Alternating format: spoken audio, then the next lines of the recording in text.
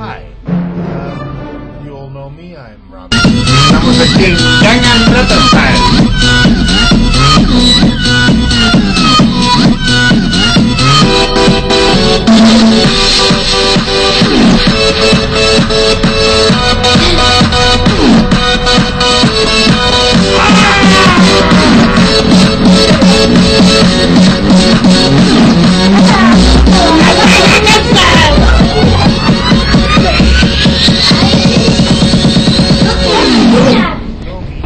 Open Gangnam Style.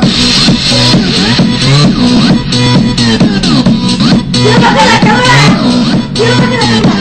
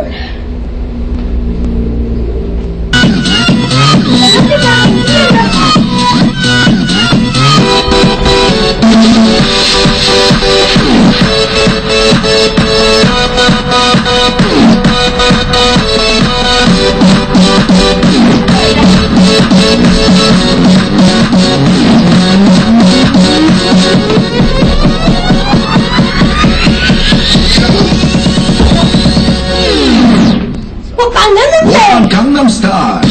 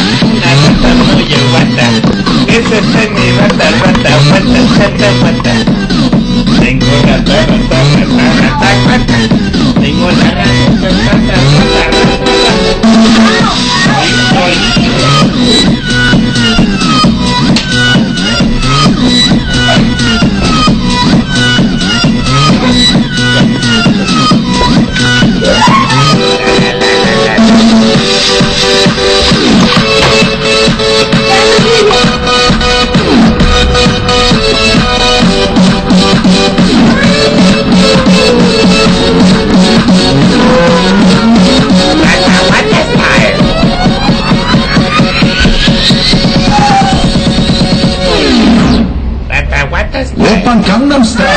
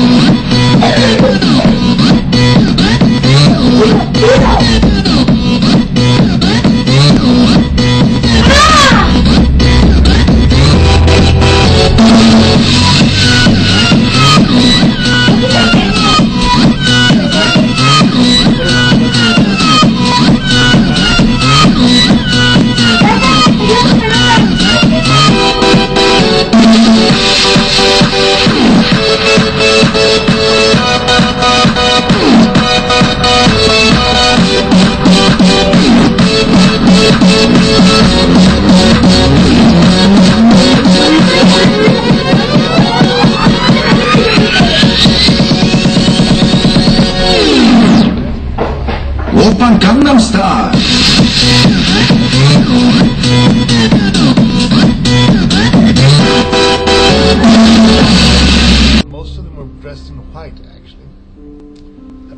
them were dressed in white. Now that you mention it, like it looked like it was like if the people of the Kaaba went to Chichen Itza and started to go around in circles. That's kind of what it looked like. And I was actually on top of the serpent on its back, and I was one of about maybe 200-300 people. The serpent was incredibly thick. You know, it was the serpent's back was about 10 to 20 feet wide, and the serpent's length was, you know, hundreds of feet. I don't know, maybe 300 feet. I don't know how tall the pyramid is, but it could easily slither in one movement up the pyramid and down the pyramid. And I was of a group of people that were on its back, kind of hanging on to these hairs or feathers. They were really soft. They were really soft hairs, but they were more like soft feathers, I guess. I don't know what they were. And watching all this show, you know, underneath us, and at the very top of the pyramid was another form of God, or what I consider another form of God, a Christ-like figure with a headdress, a green and white headdress, and a loincloth, a green and white loincloth, and some bracelets and anklets, and it was dancing, or he was dancing. He was this white guy. He was bearded, and I can only describe as Christ. I mean, he looked like Christ, you know. But in Christ, if he went fracking, you know, native or something. And he was dancing to this serpent. You know, he was doing this dance at the very top of the pyramid, with this little building with 3 doors. He was in front of the 3 doors dancing, and I knew at that moment that I was already dead, that I was dead as a doornail, and that moment in time was eternal. It was a moment that was never going to expire. It was a moment that was always has been, always will be, is always being type of moment. An absolute bliss. Just the most insanely wonderful bliss you can imagine. And in the presence of what I considered my maker, you know, the being responsible for my creation, the creation of my person. So it was a nice spot. Heaven, and the trench was hell. And the trench was actually very far away from anybody's maker. Everybody was kind of curious why they were there, you know. How can eternity be so cruel? That was the essence of hell. And in heaven, it was, how can eternity be so cool, you know. So that vision I had in Fargo, North Dakota, and then I came down to Mexico, and I've started reading about Terence McKenna and about, you know, the echelon and the time wave theory, the zero time wave, the I Ching experiments. I had been into all that stuff before with a website named Deoxy and Lyceum, and I was always into the psychedelic movement from, you know, a long time ago. But after these experiences, it all kind of fell into place. It all started to, like, you know, coalesce into a sensible vision. You know, the vision started to coalesce. And of course I continued doing psychedelics. Psychedelics is what I do.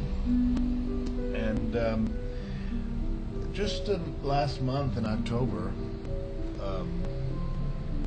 I'm sorry, in September, the month before last, right around my mom's birthday, I did the most massive mushroom trip I could ever have done. I went, you know, as deep as I could on the psilocybin world, and Well, that was pretty interesting. I went to the white light.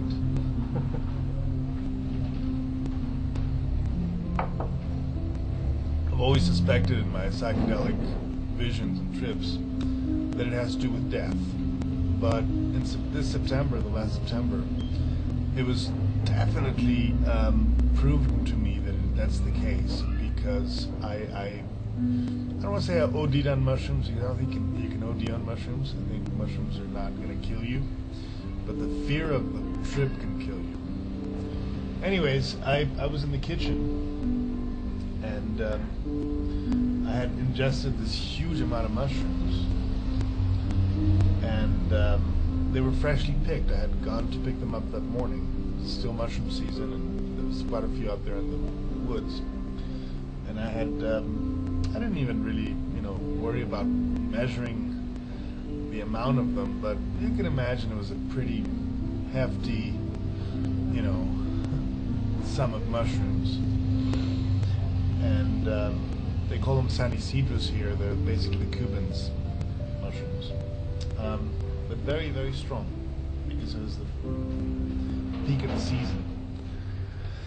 Anyways, I was in the kitchen trying to, relax by doing the dishes, which somehow relaxes me.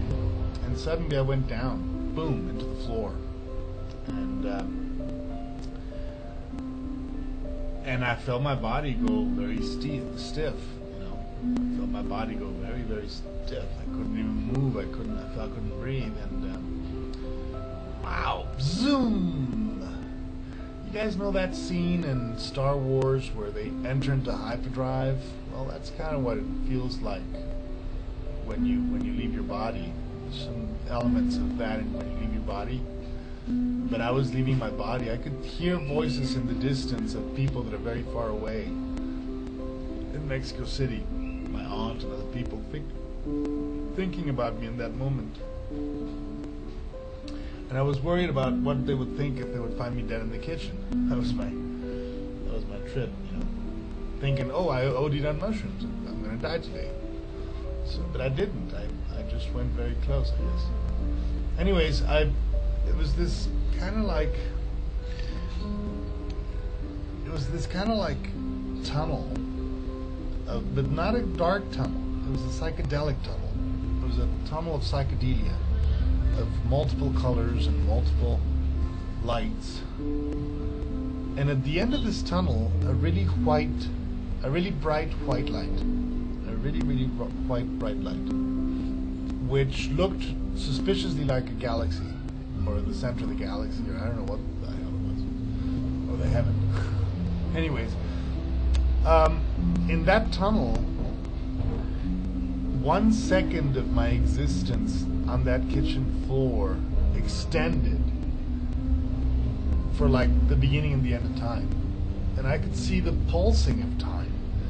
Like, they talk about the Big Bang and stuff, how everything goes into one point, it comes out of one point. Well, imagine that, but suddenly in fast, and speed it up. So you could see the pulsing of the creation and the destruction of the universe over and over and over again, and you're kind of stuck in a kitchen in Valle de Bravo, dead, watching this pulsating universe which creates and destroys, and you can't get out, because somehow it was a very strong experience, because there was no rest in that. Every breath inward was the universe going inward and collapsing, and every breath outward was the creation of a new universe. So time really, really screwed up on me. Time, I think, in the ayahuasca trip and in this mushroom trip in September, the really important element, the really strong element of the vision was time, because time is an illusion of our consciousness. There is no such thing as time. Every moment of our existence is infinite. And I think at the moment of death, we get kind of winded. We get idea, we wake up to the realization that every second in time can be repeated over and over and over and over and over throughout time. That things don't end. Bhagavad Gita says it to a certain extent. Neither you nor I nor all these princes and all these kings ever existed, nor we ever not existed. That's the idea that things are always. So it kind of like rounded up my vision of heaven and hell with the ayahuasca trip, because suddenly I realized why the soldiers in Verdun were in hell, and why these millions of people in this turning around this pyramid were in heaven. Because in Verdun, the soldiers were killing each other for supposedly good patriotic reasons and whatever, but in fact it was just murder. And in Chichen Itza, in the other vision, it was actually going towards or coming towards God. So, it's funny with psychedelics. My dad once told me it's like a ladder. You go up, a few steps, and then you're in a different floor, and there's nothing ever the same. And then you take another trip, and you go up a few more steps, and you're in a different floor. And there's, you kind of like round up the previous trips, and it's true. I can vouch for that. So now I guess the question is, why am I making this video for you guys? Well, one, because I think I should share these two trip reports, but the other one, more interesting one, is that December 21st, 2012, which is in 29 days, is what I consider the possible end of time, where suddenly we're all going to come to the conclusion, or the idea, or the premise, that every moment is infinite.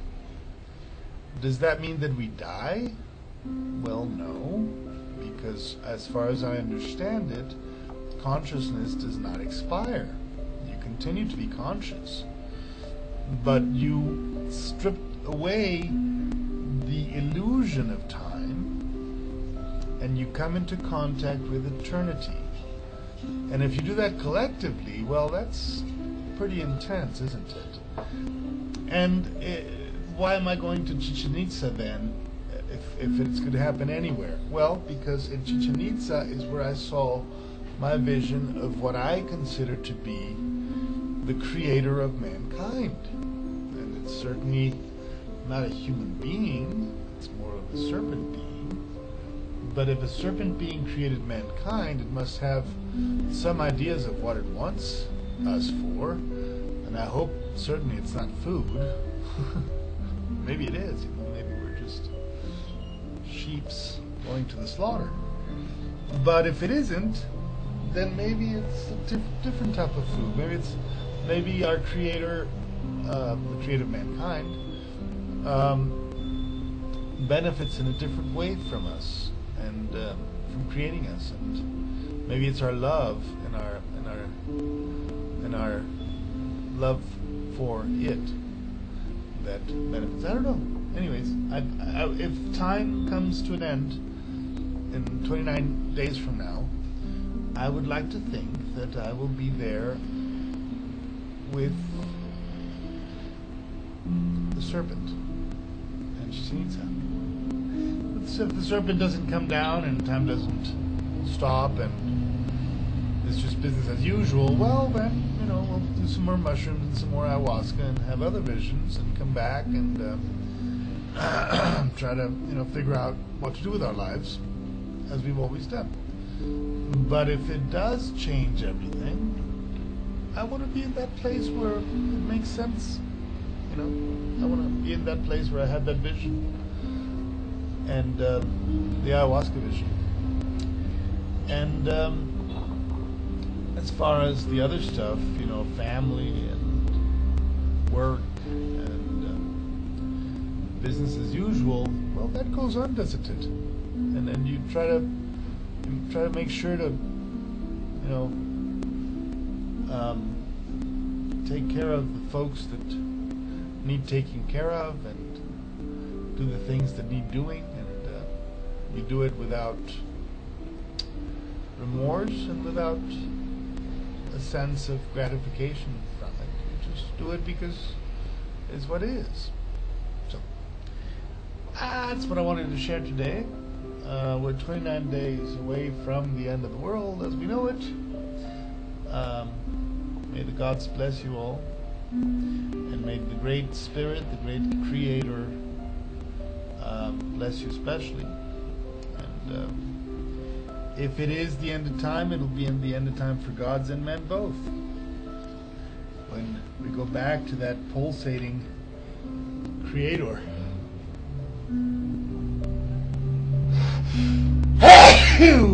That's a good thing. So,